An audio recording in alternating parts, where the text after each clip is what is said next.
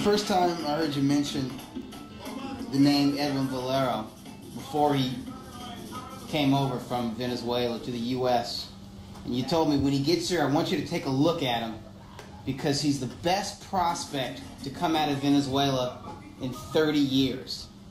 Did you really believe that? Yes, I believe that because, number one, we had fought Valero in the amateurs in a national tournament. With Francisco Panchito versus Bojado. Francisco Panchito Bojado.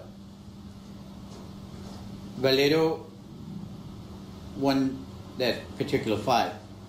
But in the last round, I recall, he staggered Panchito. And you don't stagger Panchito in the amateurs, not with his skills and ability. And I remember that. Then when I got a call from a representative of Valero in Venezuela, he said, "Joe, you have to take a look at the tape." I took a look at the tape, and it didn't impress me at first. But then I reviewed the tape again. And I started really going into the techniques of this youngster. Mm-hmm. I can see his ability. I can see the power. I can see the killer instinct that he possessed. So when I mentioned that to you, I said, "David, you've got to look at this young man." There was no doubt in my mind that there was not natural talent, but raw talent in this youngster. And it was a matter of maybe polishing that raw talent and building a superstar to this kid. There was never any doubt in my mind.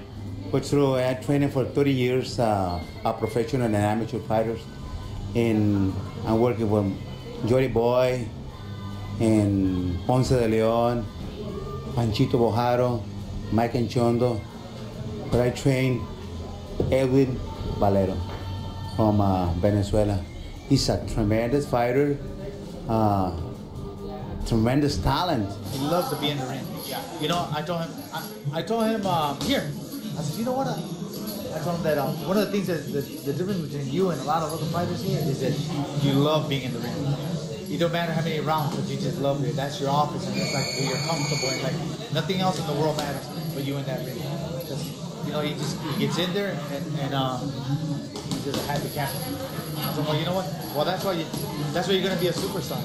If you continue to work and as hard as you do, you're going to be a superstar. You could be the next superstar of boxing. This man was so sure of himself. His power was so natural that in his mind, he thought that he can go out there and just by throwing the first few shots, he would destroy the opponent. And he was right.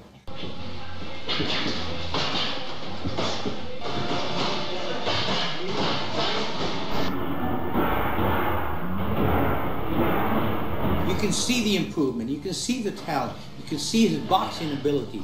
Whenever he knocked out an opponent, he was always thinking. Right. He would always go in and execute in time and change his speed and fake and jab and change the combinations and change power in mid-air like a Michael Jordan. He had that ability. Mm-hmm. So that's basically what we tried to teach this youngster. And we were doing very well until the bad news from the commission that Valero could not fight anymore in the state. At the start of 2004, he gets suspended by the New York Athletic Commission. And he doesn't know if he's ever going to fight again. Now, I would say probably 75 to 95% of most professional fighters. So they get that news. Number one, they're mentally devastated. They don't know what the heck they're going to do. But you don't see them, if they don't know, if they know that they don't have a license to fight, and there's no guarantee that they're never going to fight again, are you going to see them in the gym every day, day in and day out, training as though they have a fight coming up? He surprised me because he never stopped. He never stopped one day to train. He have about a year and a half, I think, 1 year and a half, don't fight over here in California. Believe me, he never stopped one day. Him and Ponce were what I call machines. Training freaks. Yeah. These were not humans. I don't know how putting this guy in all together. He's you have everything.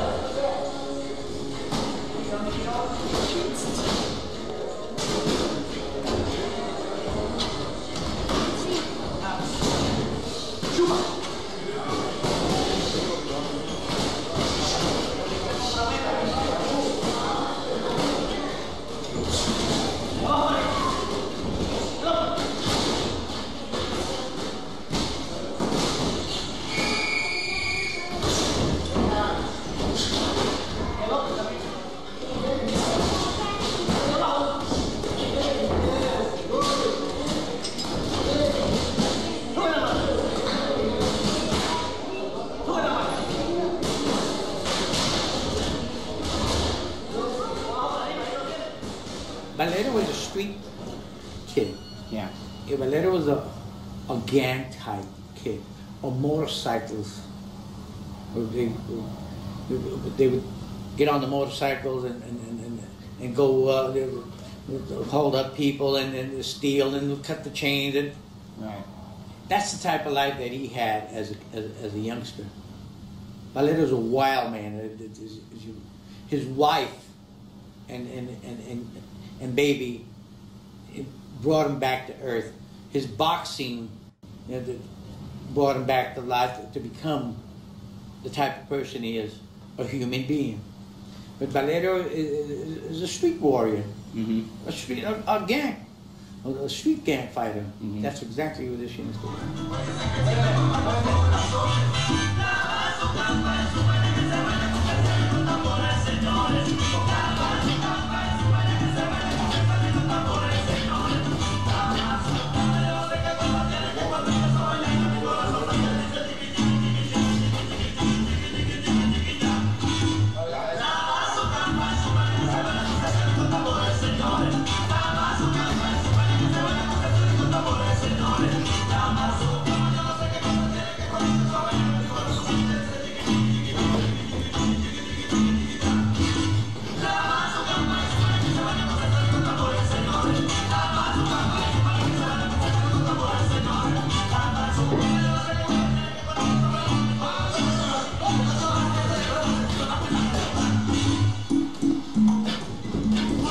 Every time we went into a sparring session with any fighter in any gym, we always tell them the same thing. Valero and Posse, guys, listen. If you beat up on these guys, if you show them that you are better than them, and you go out there and try to destroy them and knock them out, we're going to lose our sparring. You know, I remember this thing because Lascano told me, I'll be back tomorrow. And he left headgear, gloves, cups in my gym. And he never coming back. And I remember Robert Santa Cruz was the first one up in the ring with him. And he says, after the first round, he comes back and he tells me, the guy cheats. And I go, what do you mean he cheats? Yeah, he hits in the arms, and it hurts. I go, well, don't let him hit you in the arms.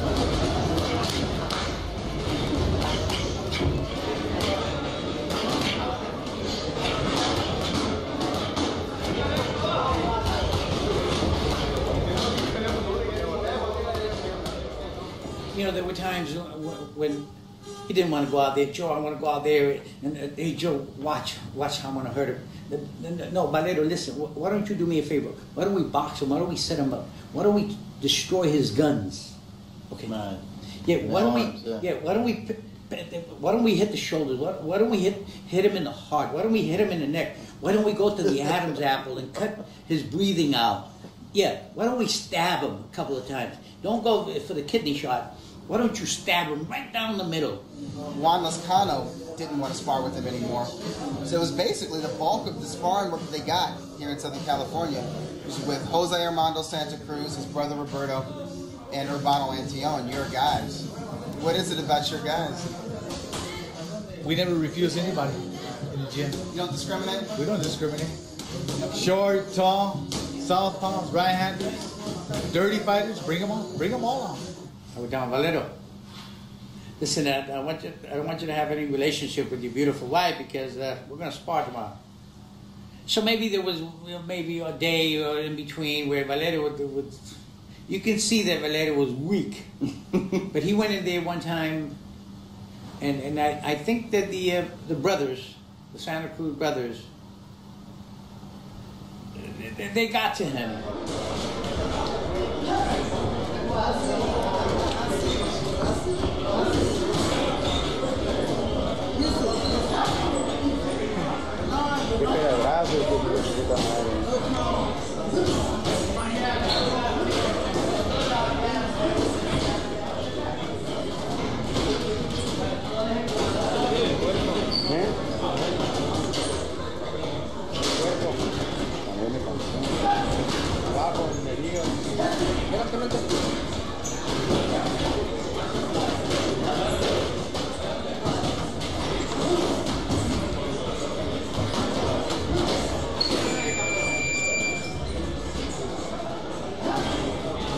After he finished sparring about 6-7 rounds, he said, "Joe, not tomorrow. The following day, set it up for the following day. I'm going to give him an ass whipping. Joe, I'm going to destroy both of these guys."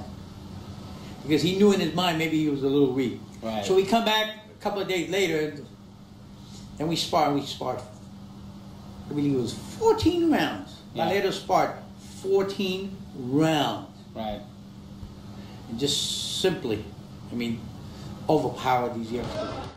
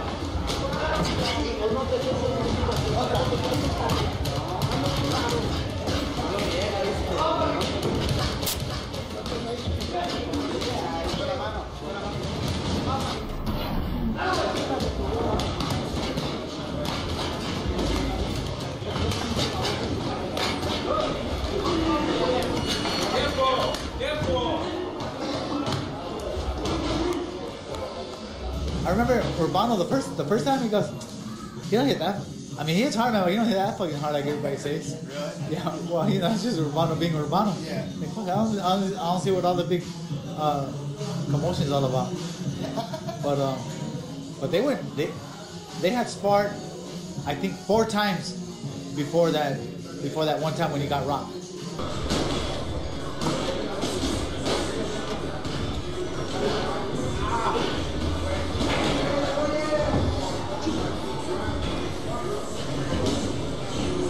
Oh God.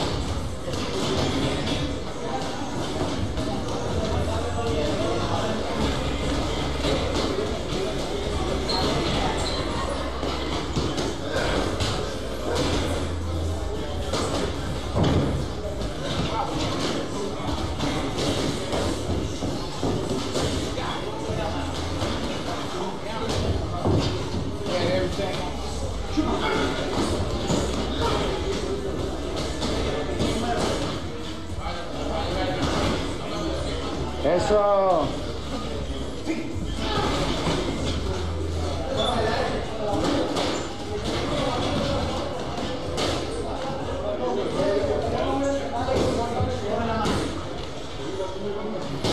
A la manzanita.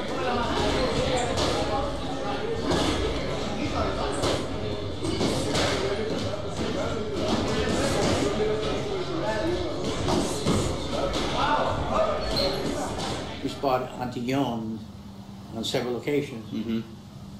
And Valero came back to the corner. He said, Joe, come on now, come on. I said, just go out there. It's not just play with him. But you know what, Dougie? He went out there and he tagged him.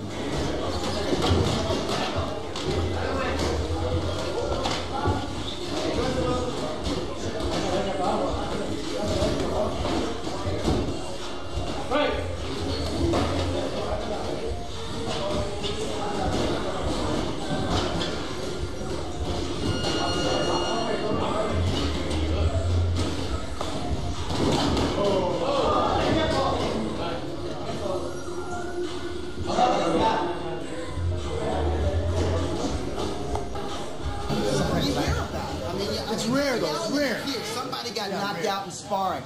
But I've been watching sparring for 15 years. You know what I mean? Like, you know, out here, world-class gyms. I've never seen a sparring session have to get stopped because somebody got hurt until that sparring session between Valero and I think that he's one of those freaks of nature, you know, that has that power. He's like the Julian Jackson of the back in the days. That all it takes was one punch, and he landed that punch, and the fight was over. And I think that's where Edwin Valero has that. But it's not common. You know, not something that we use often. Yeah, body shots, you know, you see those often, but not to the chin or to the head, you know. Right. Yeah. Did that. I'm surprised he's staying on his feet, I gotta tell you. Urbano's a tough son. SOB, man. I know that. He's a tough, and he knows how to. Oh, if you saw him against Valle, you know, he knows how to survive. Right. Finds a way. But he got hurt because, like I said, you know, he reached for him, you know, something he knows he's not supposed to be doing, but he made a mistake, and the other guy counted on it and got him. Then we came back to another gym here in Maywood. And sparred Antillon again, and I told Rudy.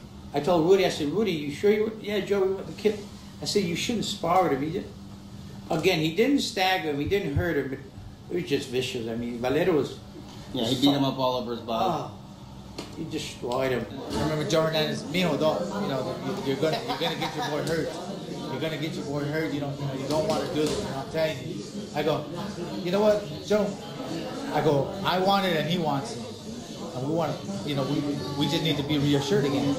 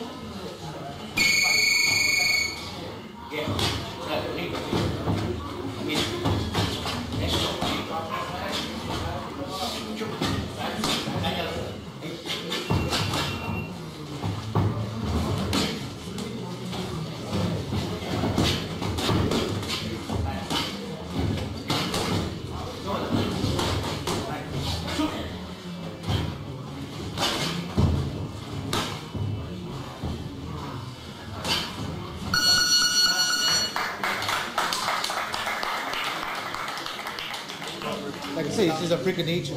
And like it says, Jose Armando Santa Cruz is the only one to ever hold his own against him. And Santa Cruz never seen him get hurt by Valero. Never. Never seen Santa Cruz get hurt.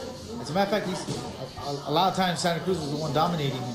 He would always dominate him with the straight face. Because yeah. Santa Cruz had his number only because he would go just straight punches. Those long arms of him would neutralize that right hook. And also he had to stay active because if you stand there with him, he'll hit you in the arms. But if you keep those, and the moment he's moving, you get those arms out, then he can't hit you in the arms, and you're not gonna feel that the pain because they did claim to be hurt. But there's a fight that he had in Japan, Dougie, that I didn't see Valero in the ring. Right, that was against Hiro Banda, one of his comeback fights. I saw Valero going out there in a style which was worse than the style that he first had when he first came here to the U.S. I saw him go back to the old days and probably beyond, maybe at the beginning of his career where he was just trying to knock these people out without even thinking in the ring. Right. What I see, maybe for this particular fight coming up, which is a title fight for Valero, if the real Valero comes out, the real master, with the finesse that he's learned throughout and the experience throughout his 18 fights comes out, he'll think in the ring. But if we see the master that we saw in Japan, we're going to be very difficult. You think he's going to beat Mosquera? Yeah, the guy likes to fight. Right, Mosquera's a macho guy. Yeah, so I think the moment he gets tight, that's it. Fight's over. I don't think the fight goes more than 2 rounds. Mosquera have a lot of rounds more in Valero. He's supposed to have more experience in either he's go to the Olympians. But I think Valero, because these guys, they have a lot of discipline. He's working hard in the gym. And about this fight for the championship fight, I think he's working like an animal. I know Valero. Valero's going to go in there and destroy this young man from the first get-go. He's going to go in there, once he lands the first few shots on this youngster. I don't think that Mosquera can absorb the punishment that Valero will give him. He's not going to go in there and think. I think I know Valero a little, which is raw, mind you, because I think you get an experienced champion like Mosquera could time you, make you miss, tie you up, and fight dirty. Yeah, right. Mosquera employs a lot of rough stuff. Keeps his hands up and then let you shoot to the body, sidestep you. Anything can happen. I don't think Valero will fall into that trap. I think Valero will come out aggressive. I think Valero, the Valero I know, I hope he's learned how to keep his hands up. I hope he's learned how to use his footwork for defense. I don't think so. I think that the adrenaline, the idea of going for that world title, he's going to go back to being the Valero that came here from Venezuela, and he's going to go out there and he's going to try to destroy him, and I think he's going to accomplish that. I think his mission is, I am going to destroy him. I'm going to kill you, and that's exactly what he's going to do. He's going to destroy him. I'm not saying kill him, for the word, but he's going to destroy Mosquera.